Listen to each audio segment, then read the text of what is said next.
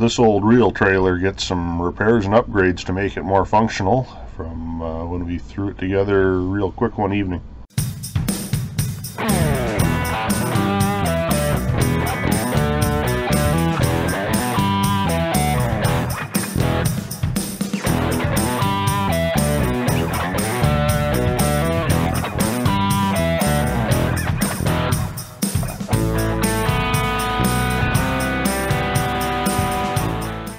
So I'll give you a little background history on this. Bought it many years ago at an auction.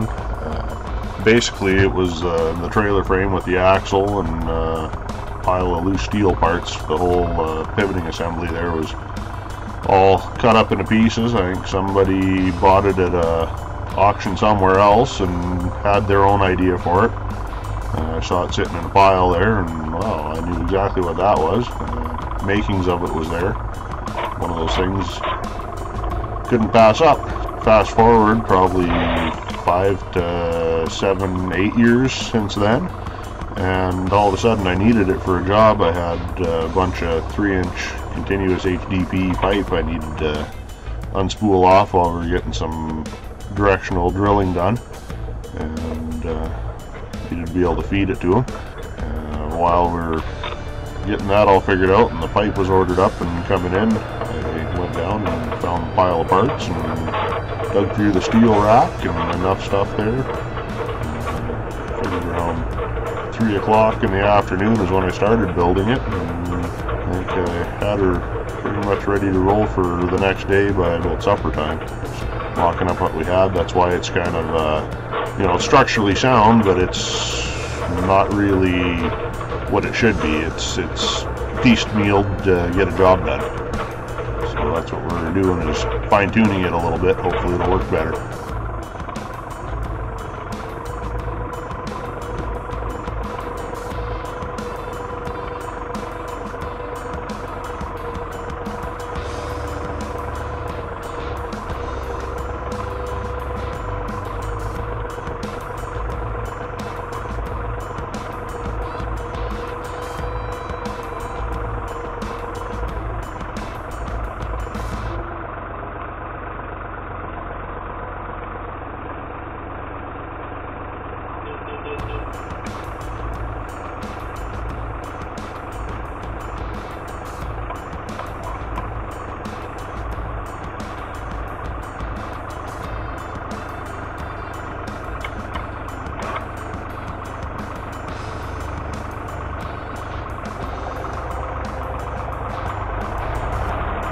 Today we're going to be working on this reel trailer. It's been buffed up once before. We got it in basically a frame and a pile of parts, but you can tell this is some of the stuff that we got picked up in auction for pennies on a dollar. So you can tell where we extended it to make it work for our needs versus where they had everything set originally.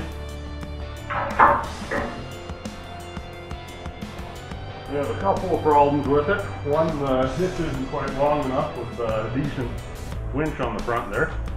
And number two, we're a little bit over center of the pivot there with the center of the reel. So when you end up cranking it up, it slams that last little bit. You need to have it just so it's not quite. So we'll have to be modifying that as well. But it needs a little bit of work.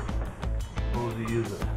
Been following along, you might see I use these old screw jacks for just about everything when I'm doing welding. I need to line stuff up. And it's so much easier to get it exactly where you need it with the screw jack. Did the dump truck frame the same way using 4 screw jacks.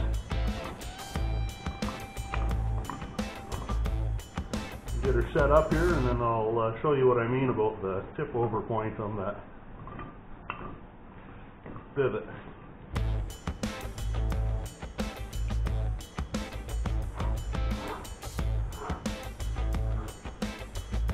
I may as well pull the pin here and show you what I mean.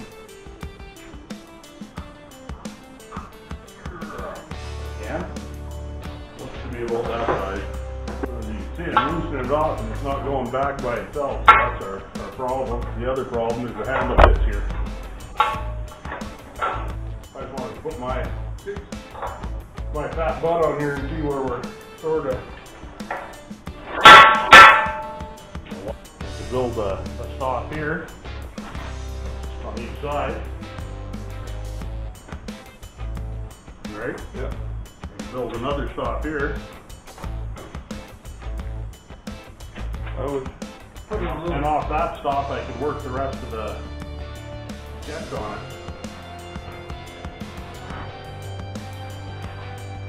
All this is big. 2x4, 2x3, something like that. Cap it, done. Pick it up. We're going to be roughing up against this thing. Rather than not ordering this cable. Or roller too. Weld the holes in there, fill the holes and re-drill them? Yep. Okay. Get a little more angle off of here too then. Yep. Well, it works. A little bit of downtime. We got another job probably coming up for it here in a little bit. So give it a little bit of TLC, fix it up the way I'd like to have it. And maybe give it a little bit of color. Bit of Rust-Oleum. That we're not behind the axle here with the weight. I want to keep the tongue weight on it, so a little plumb bob made with crescent wrench and some twine. We got a plan on what we're doing here. A measurement made, so if anything changes we can mock it back up. So, like I say, you can see where we've spliced onto this once already here. Anything rusty is an addition basically. What we're going to do now, we're going to rip the winch off here and figure out we're going to cut the tongue here to extend it out. We can figure out the rest of our mods here. See how thick this tubing is. Make sure we get the right piece. That was really nice. I would have got you a ratchet wrench.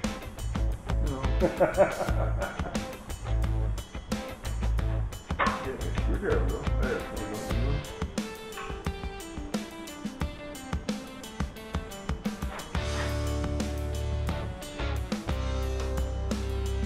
Got to add a few more things to it too. Got no tail lights on it, no safety chains. Got to replace the jack on it. I won't tell you why. There's another oopsie. Redo your measurement. Instead of 8 inch.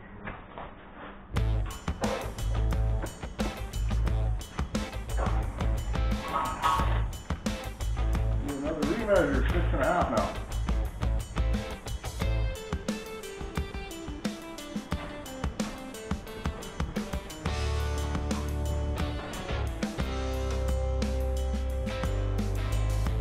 First part is we got a piece of pipe for extending this, and it's somewhere under the snow outside.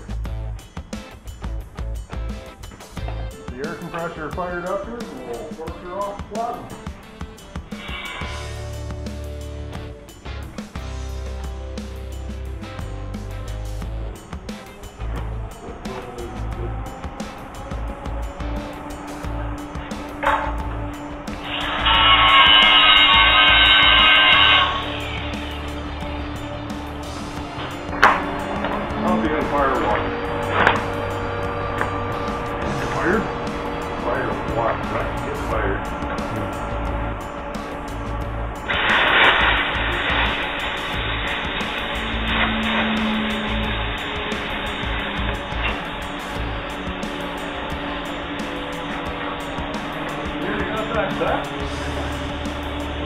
All day.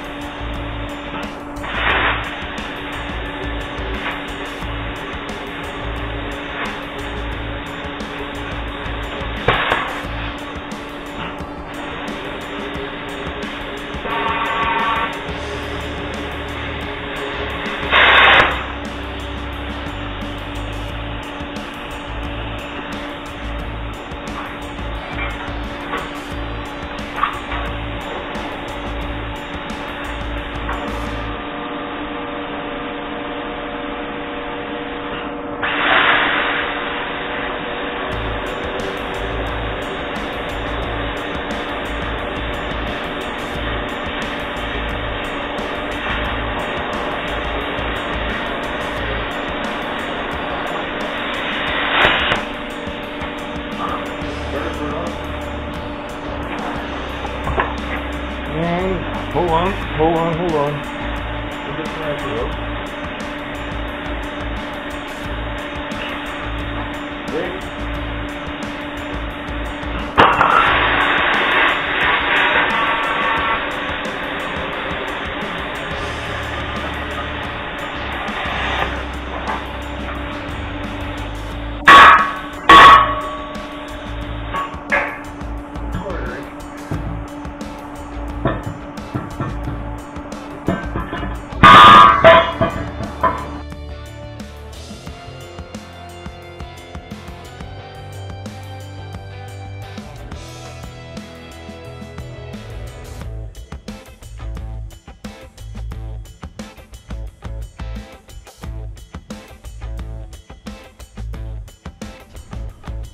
So in these videos here, you're going to see me jumping around a lot. Kind of used to doing that when I'm working by myself. I'll run over, start this while something else is cooling off, or etc, etc. And it's just more efficient. I find I lose a lot of time setting cameras up and around and all that stuff. And kind of curious how you other YouTubers are, how much time you really lose by filming what you're doing.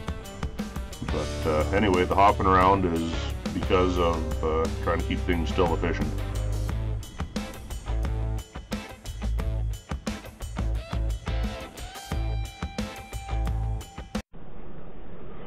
Well, the next problem we're going to solve is tackling some tail lights, and I think we're going to build some pieces that come off of here, and we'll cut some ovals in it, and probably fish the wires back through the frame. So mark it out, make them the same, and figure that up.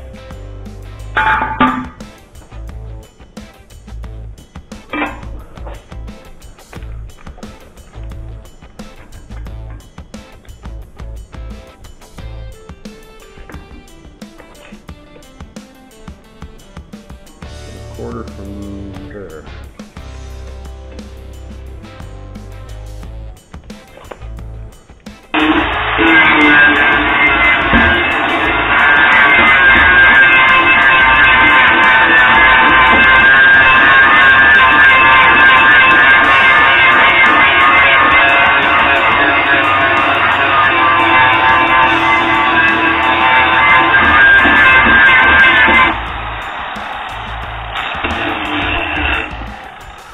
What I'm planning to do, we'll cut this out here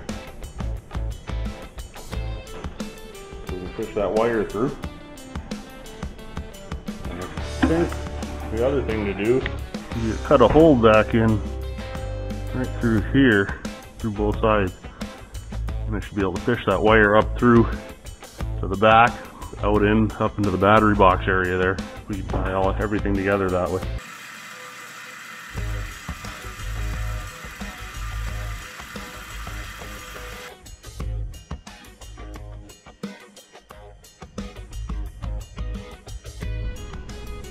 So what I've got going here is the taillight boxes there. The X's are the pieces where the jacks or the stands at the back so it doesn't flip over and be, so we had to move the tail lights out and over.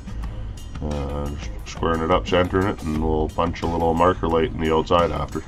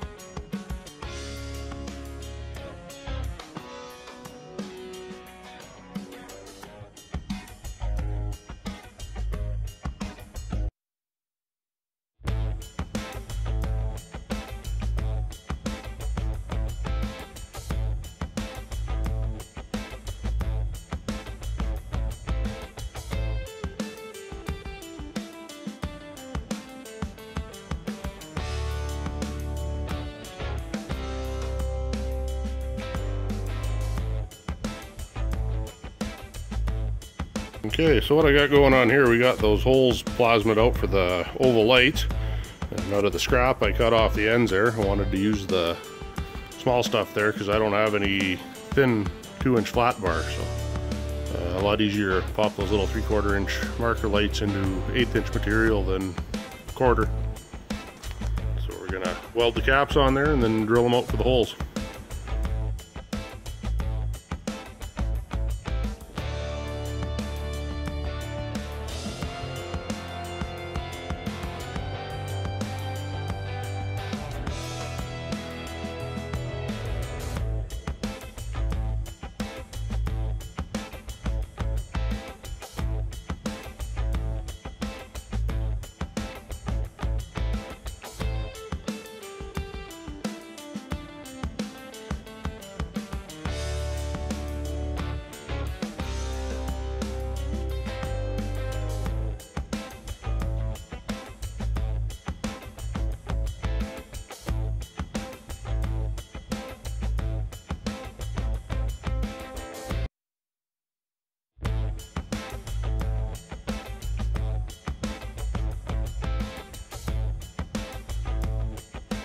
With the end caps done, makes a difference which one's drivers, which one's passengers as soon as I drill these holes for the marker light. So I'm putting them down right on the bottom to match the front now.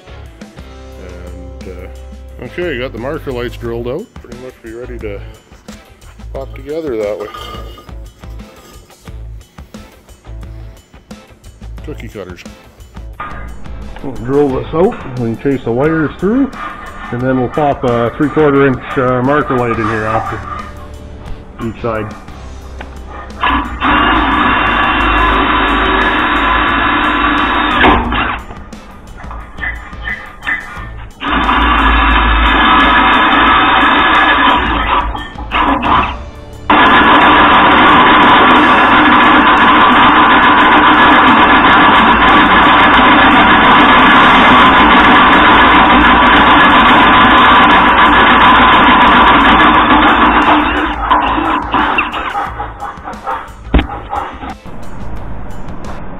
Okay, what we're gonna do here, I got just clamp all my jigs up like this.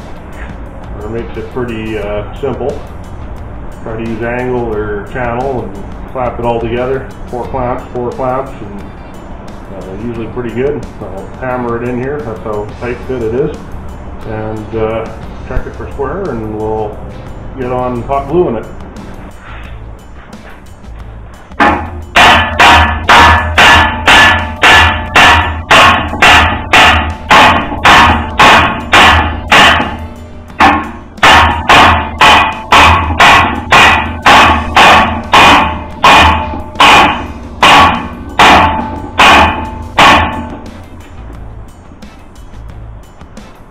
Good.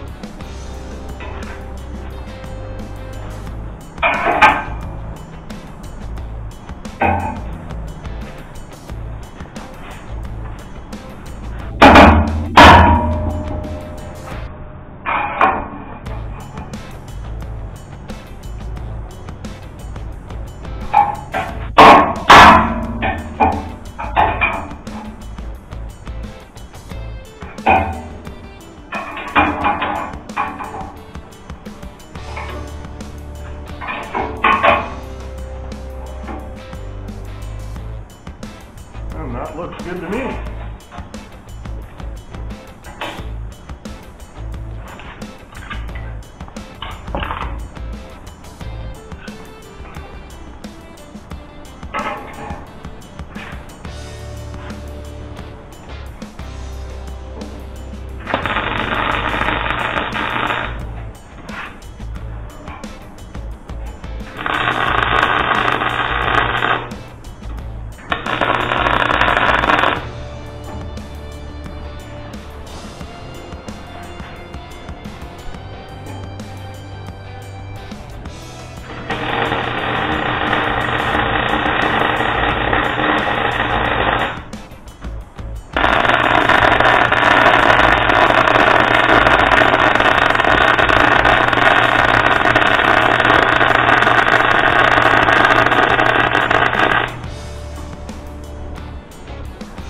little bit of change of plans here.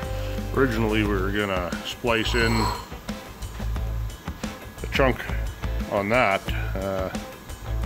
Decided against it. Just didn't want to hack that up and splice it twice, and just ended up getting a new piece to extend the tongue here. Save a bit of work that way, and change the hitch around. So we wanted to drop it down a little bit further there, so weld that on, brace it back in, and allow for some safety chain holders. So